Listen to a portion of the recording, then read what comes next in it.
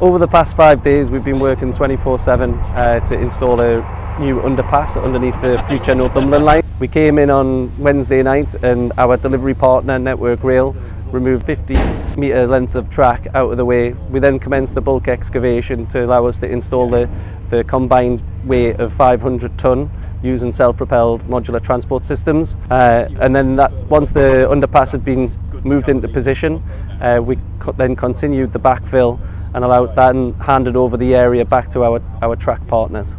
This underpass will enable those using it to avoid crossing the railway line whilst the future Northumberland Line trains are in operation. Currently sort of 4 or 5 freight services run on the line a day, but it'll go to sort of 4 passenger services per hour.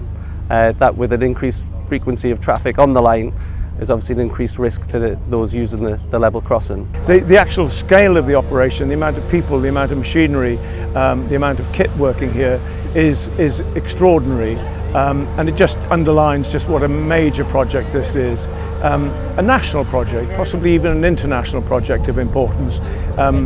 Recreating a rail line that was closed over 50 years ago, now being reopened, modernised, having vast sums of money spent on it to make it fit for purpose, so that it will take people out of their cars, out of traffic jams, into public transport, and it will be a huge success for Northumberland, for this part of the region, and for the country as a whole, going into Newcastle, coming out to find Northumberland the most beautiful place it is.